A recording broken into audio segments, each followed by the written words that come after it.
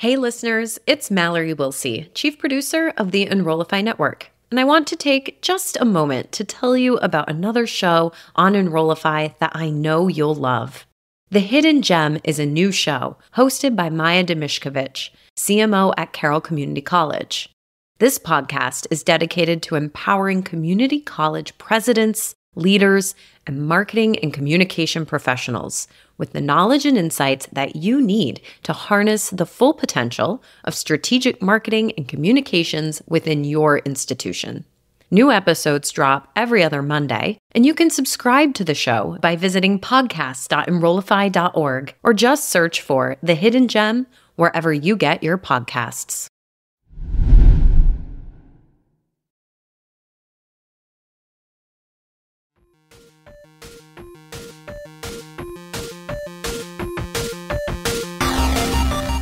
Welcome to the Hired Geek Podcast, where we explore the impact of EdTech on the student experience with engaging, fun, and relevant conversations that honor the wide range of work happening all across the higher ed ecosystem. I'm your host, Dustin Ramsdell, Community Engagement Lead at Pathify.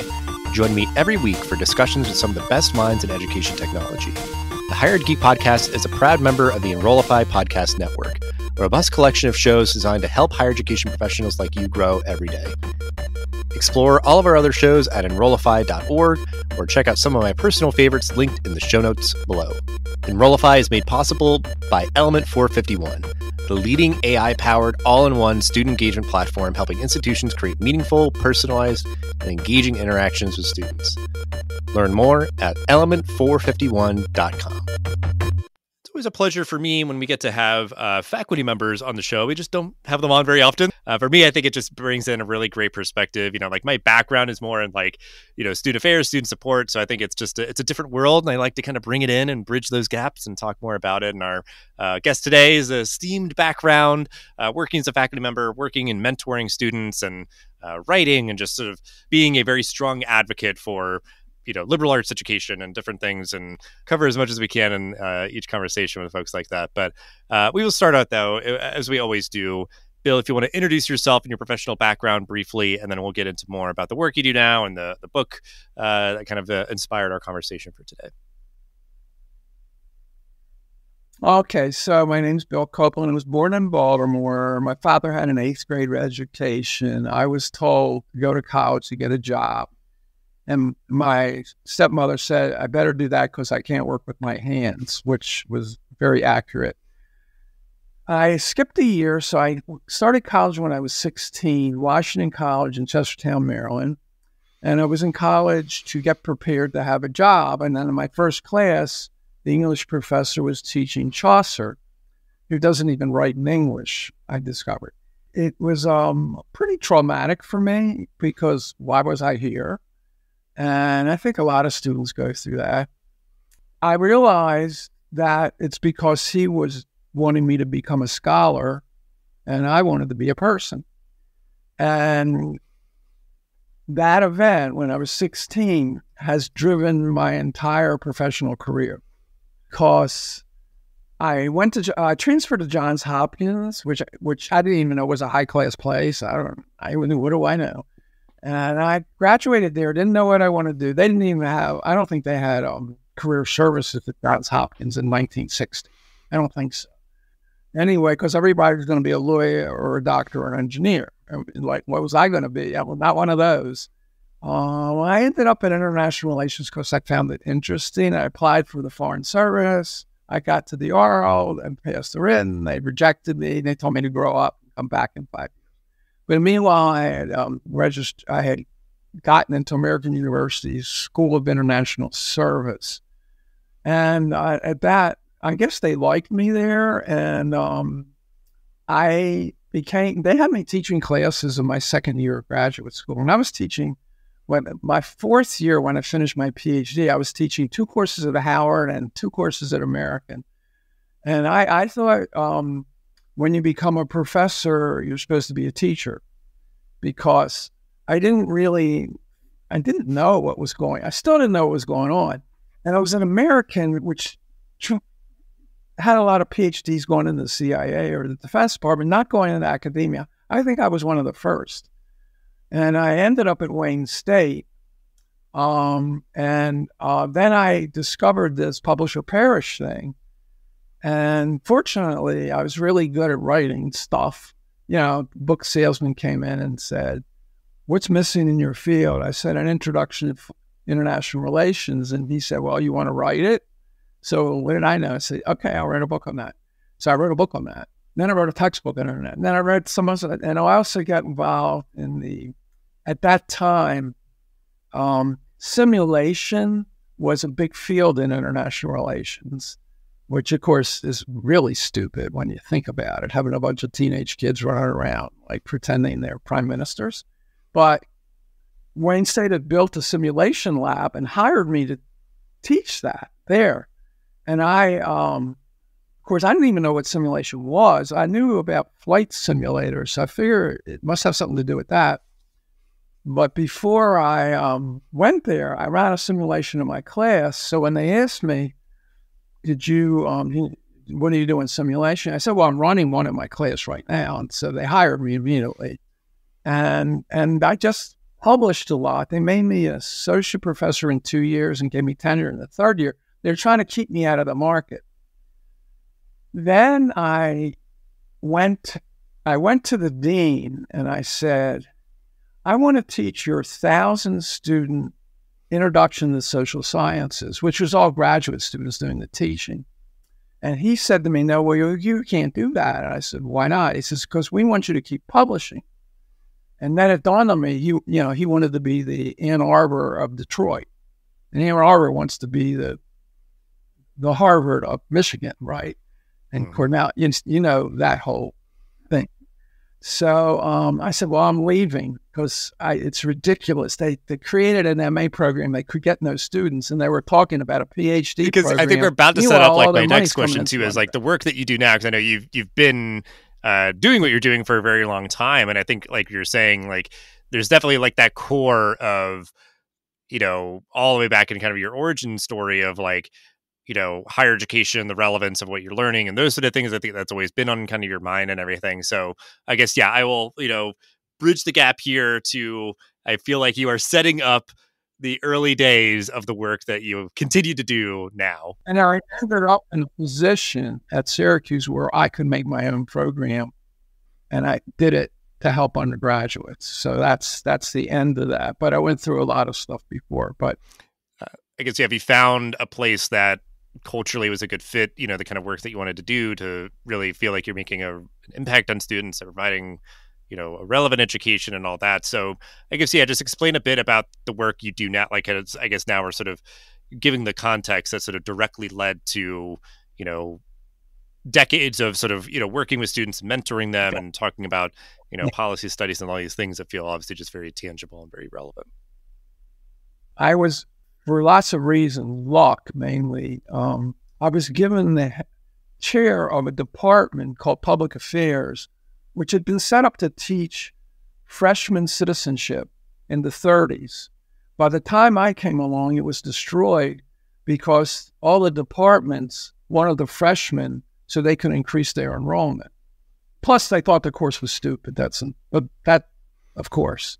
And so the dean was very applied oriented, and he, unlike half the faculty who wants theory, and so he just wanted me to do this, and he made me make the policy studies major, and I defined the major as the skills to do well and do good.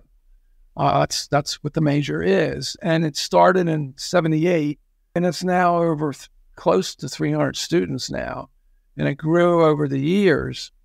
There's a lot of reasons why I was successful. First, it met the needs of students. Like, they were there to get the skills to get a job.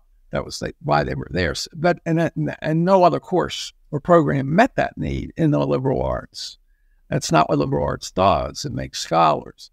And now their theory is, well, if you're a scholar, you'll be successful in whatever career you follow. And that's an untestable assumption. I don't believe that. Anyway, so I made this major called Policy Studies. And what I did, which was a crucial thing, was I decided I was not going to use graduate students. I had 150 students. I taught a 150 international relations course, and I had 2 graduate students, and they ran discussion sections, and they didn't even know what the course was about. I would go in and watch them, and they would not do what I told them to do. So I said, I'm never going to use a graduate student again, except I don't believe in multiple choice tests, so I have to have papers. I'm going to have 150 students, and we're going to have 5 papers, and I'm not grading 750 papers. So I had kids who took the course one semester become TAs the next semester. And that turned out to be revolutionary because it broke down the large class. It didn't. My 150 student class didn't feel like 150 because an undergraduate who just took the course was the coach of 6 kids or 7 kids. Those undergraduates also recruited for the next class, and most of them became policy studies majors. And so that process generated really elite students under my control. And the students I've had over the years and the alums now, I mean, there's 20 CEOs, and they're getting all kinds of jobs. They did a little study, and I don't know how much I think it's accurate, is we have the highest job placement rate of the majors in the social sciences and the highest starting salaries. So there's a little empirical evidence that it actually works. But we have very loyal alum. So over the years, basically the undergraduates determine the content of the big freshman course and then even later courses. Because I keep saying to me, you got too much on this slide. Cut the slide in half. Oh, okay. Then they would come up with ideas like community service. We should make them all do community service. And I said, well, that's a good idea. So we did that. And then the community service thing blew up and became very successful. We had a freshman course in community service, 1 credit. And so all the kids have to do this 1 credit community service. So what they're getting is a very applied, hands-on approach to studying policy. I also redefine policy as not necessarily public policy, but really everything is policy. Where your family eats Thanksgiving dinner is a policy decision, is a collective decision on people who have power. And that's no different than the President of the United States getting a collective decision for things. Just a lot more fighting goes on. And they bought that, and the students have been very successful. So then I started saying, I got to put this in the high schools. Well, at Syracuse University, they have a thing called Project Advance. And my freshman course, they offer a freshman course for SU credit in high schools where the teachers deliver it. They actually started that model in the early 80s. And my course was the second biggest course in that group. And I had 50 or 60 high schools teaching it every semester. So thousands of students got it. And then when I got with the high school thing, then I really want to help kids in the less rich high schools where the kids are, have money, more challenges.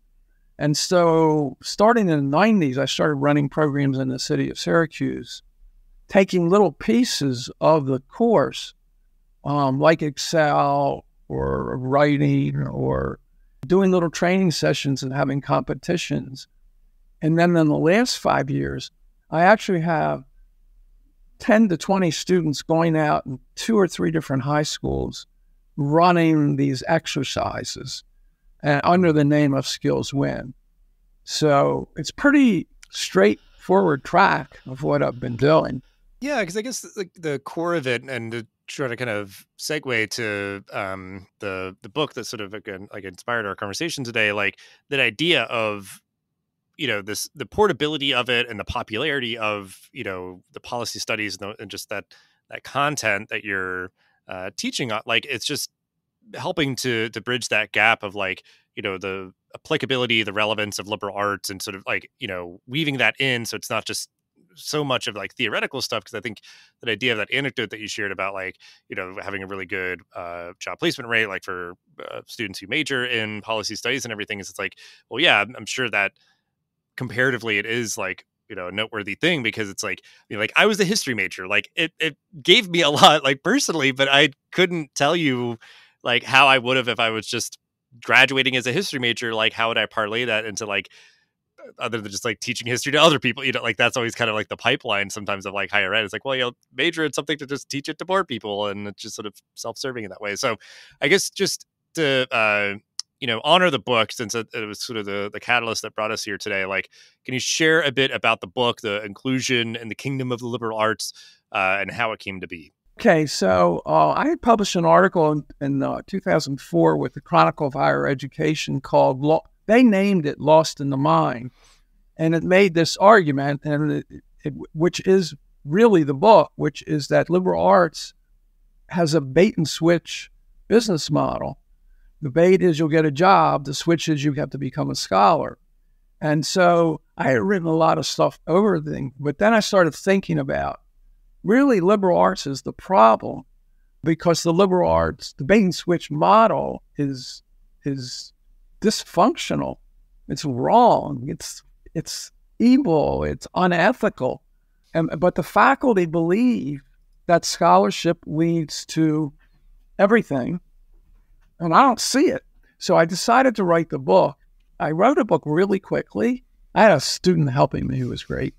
First, I talked about examples that a liberal arts is an elitist concept that's basically been very destructive, not just to college students, but the high schools, to the entire school system, because you've got this college prep, and you've got these grades, and you've got this honor stuff and all this stuff, and half the kids aren't going to be scholars.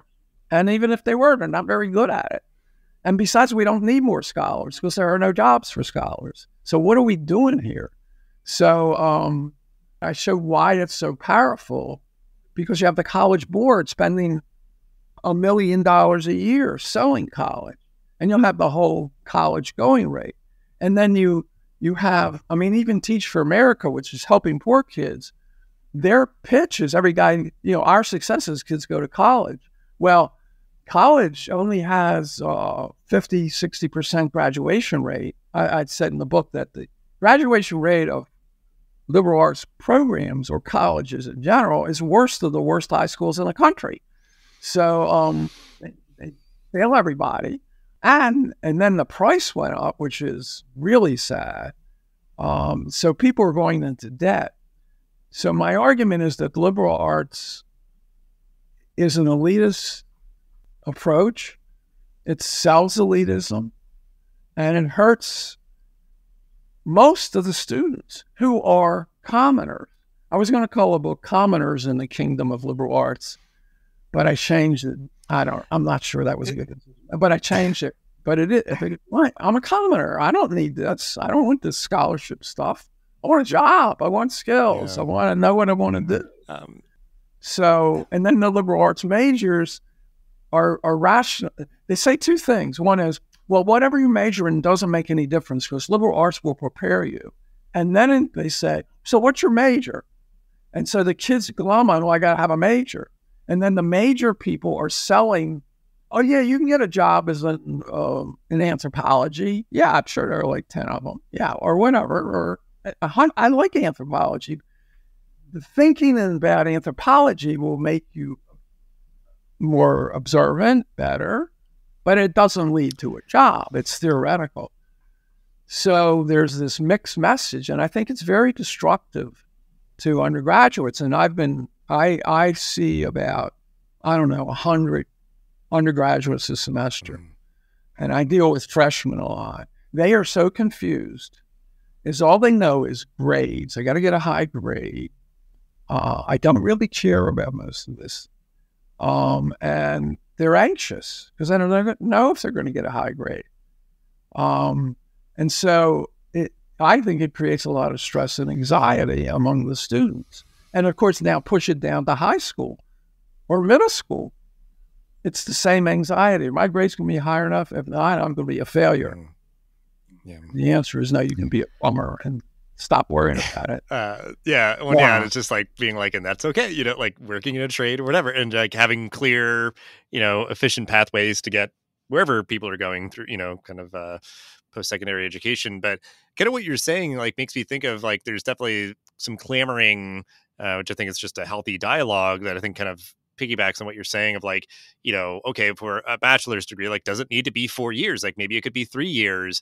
And part of that could be, like, we obviously have this kind of, obsession with, like, okay, well, you have to have a wide breadth of, requirements and, like, the liberal arts classes, no matter what your major is. And it's like, again, like, I think a lot of people can acknowledge, like, the earnest spirit of that is, well placed and everything, but with increasing costs of higher education and just a lot of skepticism about the relevance, it's like, that could be a way where it's like, certainly, yeah, if you want to major in liberal arts, like, choose that path deliberately and making an informed choice of, like, that is what I want, is a wide breadth of courses. I don't want to choose, like, a specific thing that is my major and feel like that's sort of, like, prescribed to me and everything. And there's certainly a lot of notions, like you're saying, where, like, oh, it doesn't matter what you major in. And I think there's some truth to that, but it certainly does well serve you if, like, you get a credential, there's a clear portability of, like, I majored in this, so people know that, like, I know computer science or something or whatever. But, like, yeah, certain majors that are just, like, entirely theoretical,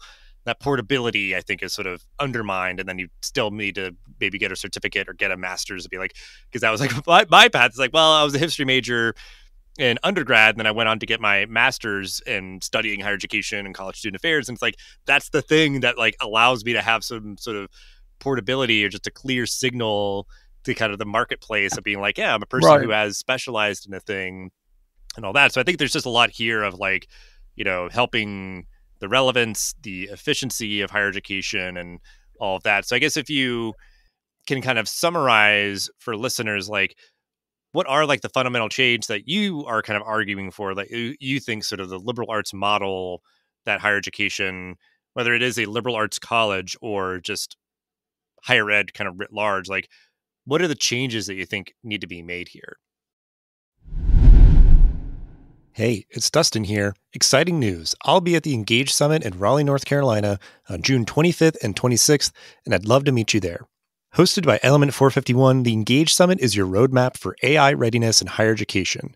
Sessions will focus on cutting-edge AI applications that are reshaping student outreach, enhancing staff productivity, and offering deep insights into ROI. This isn't your typical conference. It's a strategic summit where you'll learn from the best about leveraging AI and digital strategies in higher ed marketing. Imagine 2 days filled with hands-on sessions, real success stories, and the chance to network with top minds in the field. You'll leave with practical, transformative takeaways as you learn how AI fosters a more personalized, efficient approach from recruitment to student success. Oh, and the best part? The Engage Summit is incredibly affordable. Use the discount code Enrollify50 and you can register for just $99.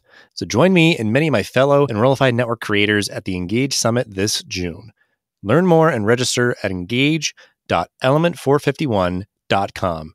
Can't wait to see you there. Most of the education you're going to get in 4 years of college is not in the classroom. So you're in student affairs. I think the president of the student government should get credit. And we got to give credit to these activities. At one time I got resident advisors, I got them to give 3 credits to the resident advisors.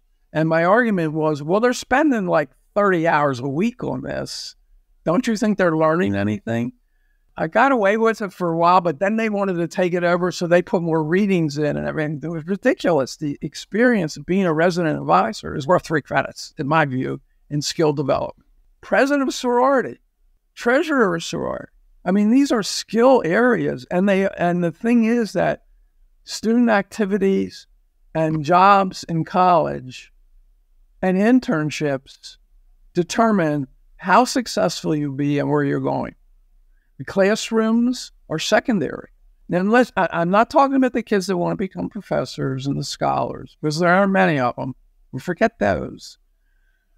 A lot of the kids don't know they don't want to be scholars, and they're just high achievers, and then don't know what they want to do when they're seniors.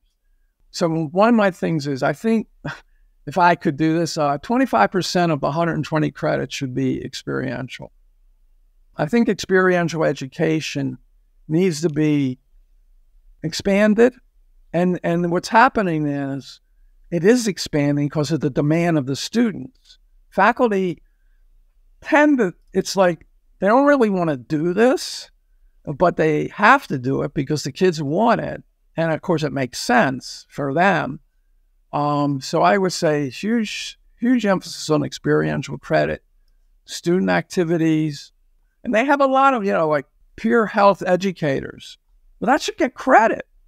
Getting the students to perform functions that are relevant to their career interests and maybe their academic interests should be rewarded. The faculty doesn't want to do that because they think it's not rigorous. Rigor, and one of our chapters is called Dumbing Down is Dumb. This whole dumbing down thing, well, forget it. You guys are dumbing down anyway. What are you even talking about, dumbing down? You are dumbing down. Stop it. Stop saying we don't want to dumb down. You are dumbing down. There's grade inflation. Give me a break. So let's give them credit. My view is the time spent is the measure of the grade and degree. And I know a lot of people say that's dumbing down, and fine. They can go for that. I don't buy it. Now, I have very specific things to make lower division courses should be all applied. You don't take a course in learning the field of chemistry. You take a course in something to do with environment or health that's science-based, but problem-based. I guess all undergraduate lower division courses should be problem-based. That would be another thing. And the experiential credit. But I also have a chapter on the biggest problem is the faculty and how they're trained. They are trained to not want to teach, even though the faculty will say we're teaching them to become teachers. They're lying. They're not. That's not true. Their priority's not there. Their priority's on research. So you get a bunch of 25-year-olds together, and they're trying to get their PhDs. A PhD is defined as a contribution to knowledge. That's such a lie. What does that mean? First of all, what knowledge is there? First of all, there's speculation with some research. Is that what you're calling knowledge? And now you're going to contribute something new? Give me a break. It's a lie. So you have the professors wanting their little people to make them proud by contributing to the literature, and the PhD students are never happy. And some of them go into PhD because they want to teach. But they're getting wise to that now, and they realize it's not. And very few of my students ever want to go into PhD programs. So the PhD training, I have a very specific formula. 1/3 of the credits should be for research. 1/3 should be for teaching. This is graduate credits. And 1/3 should be for service. Because if you become a professor, you have a lot of service stuff you have to do. And besides learning the service will make you better to get a real job someplace else. Because the way it works now is you're being socialized into a cult of researchers who disrespect researchers in other fields, for example, like economists think all the social sciences not good. And the physical scientists think everybody else doesn't calibrate. And then you get into this club, which means you join a sub-tribe of the professors who head sub-tribes. So there's like game theory in economics. So there's the game theory sub-tribe. So you get sucked into that. And then you tend to believe it. And you buy it as being very important, and very important that students learn game theory, when game theory is almost nothing from what I can see. I don't get it. It's prisoner's dilemma and like a couple other things. Not me. So you have this club of tribal monks who earn their living off the income of undergraduates, but really care about getting up to totem pole. I guess that's sort of the point that I was making too, like, the sort of self-perpetuating, tendency, and all this. And I think, just to make it very clear, I absolutely agree with what you're saying of like, if you're in a student leadership position, and certainly there can be kind of a boundary of like, because a lot of institutions have like just a myriad of different like clubs, but it's like, I think there's some that are very clear, the commitment is very large and the impact of it is very meaningful of like, okay, RAs, orientation leaders, fraternity, sorority life presidents, and like, student government, like there's sort of a short list there that I think, you're making a large commitment of your time. And it's honestly like, okay, if you can't literally pay these students, like, which I think you should. And then even on top of that, it's like, yeah, give them credit, at least, some portion of it of like, I don't know how you sort of like, kind of delegate out those credits or whatever, but it's like, those credits have a cost and like they're giving so much of their time and supporting their fellow students and all of that. So I think that's a big one. And then I think the experiential piece too, of just sort of like embedding in the curriculum more applied project-based, like sort of, hands-on kind of things so that it's like, yeah, like you're learning chemistry, but it's like, okay, applied chemistry and like the real world or whatever. I'm just sort of like the things day to day that you'd likely actually encounter. Like that could be a way to sort of like try to find some compromise maybe of like, okay, well, we're not going to just like, do away with all these sort of courses that we've kind of culturally kind of had this tradition of teaching. It's like there was a dean that wanted me to convince the science faculty to have more experiential. So I went to him and I said, why don't you take the kids in your science courses who aren't going to go into science and have them tutor in the high schools? Have them tutor chemistry in the high school. You know what they said to me? No, because they don't teach the right science in the high school, and those kids would learn the wrong thing. I was like blown away when they said that. They just couldn't.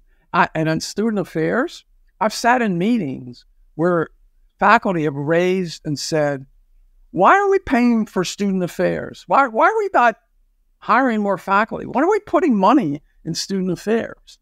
I keep my mouth shut at the meetings because it doesn't do any good. And it's just, I'm observing. I'm a participant observation. But it's like, it's so dedicated to being a scholar, to being a monk in their tribe, that they can't see beyond it. Now, I think things are changing. Faculty are younger. I think the kids are less compliant.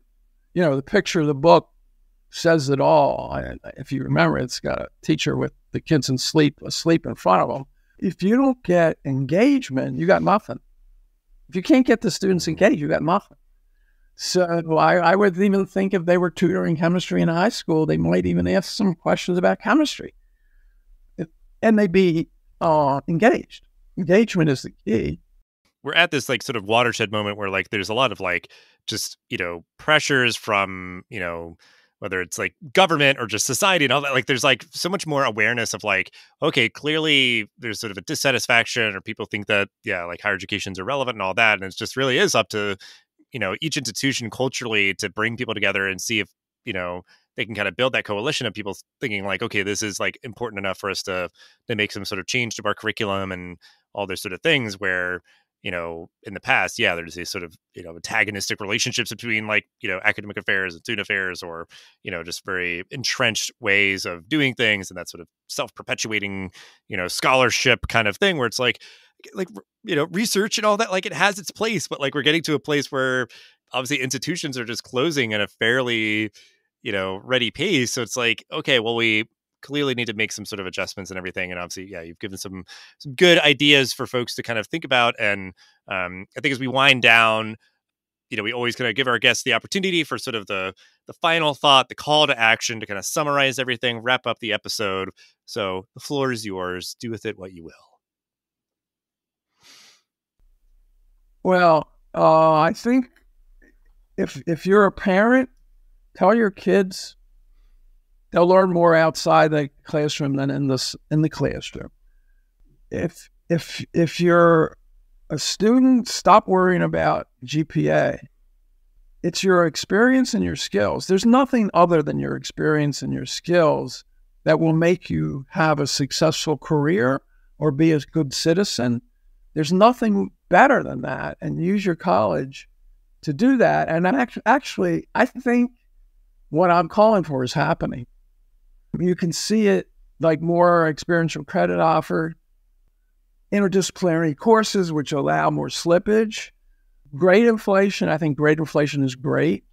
because it frees the kids to do what they need to do and want to do. So I think we're on it, but there's a rearguard action that's trying to stop it. And then you have the fight with the DEI group versus the conservatives, which is a sideshow, which really has nothing to do with anything other than them. Right. I mean, it's the idea of stuff like that takes up people's time and attention and all that. So it's well, we can't do other stuff if that's where the president's focus is, or, whoever else. But yeah, I mean, it's the idea of, these trend lines that I think are emerging, and just change only happens by people's efforts and, folks like yourself advocating for it and showing, good examples and being role models and sort of living out the values that they're sort of, advocating for and everything. So I think it's that idea of we can't just assume that higher ed, especially, these venerable institutions that have been around for hundreds of years, are just going to, immediately align with sort of market forces or student preferences or whatever else. It's it takes consistent, concerted effort and collaboration and, people coming together and sort of understanding, what needs to be done. And then there's also not just one only single way to do any of these things. So I think you're giving great examples, and you put in the work to make a book and outline everything. So we'll have ways to connect with you and your work and everything in the description of the episode. But just thank you so much for all that you do and for taking time out of your day to hang out for the podcast today. The Hired Geek Podcast is a part of the Enrollify Podcast Network. If you like this podcast, chances you'll like all the other Enrollify shows too. Our podcast network is growing constantly, and we've got a plethora of marketing, enrollment, and higher technology shows that are jam-packed with stories, ideas, and frameworks all designed to empower you to be a better hired professional. Our shows help you find your next big idea and feature a selection of the industry's best as your host. Learn from people like Jamie Hunt, Seth Odell, Dave Kibbolds, and Eddie Francis, as well as so many other of your favorite leaders in higher education. Enrollify is made possible by the support of Element 451, the leading AI-powered, all-in-one student engagement platform helping institutions create meaningful, personalized, and engaging interactions with students. Learn more at element451.com.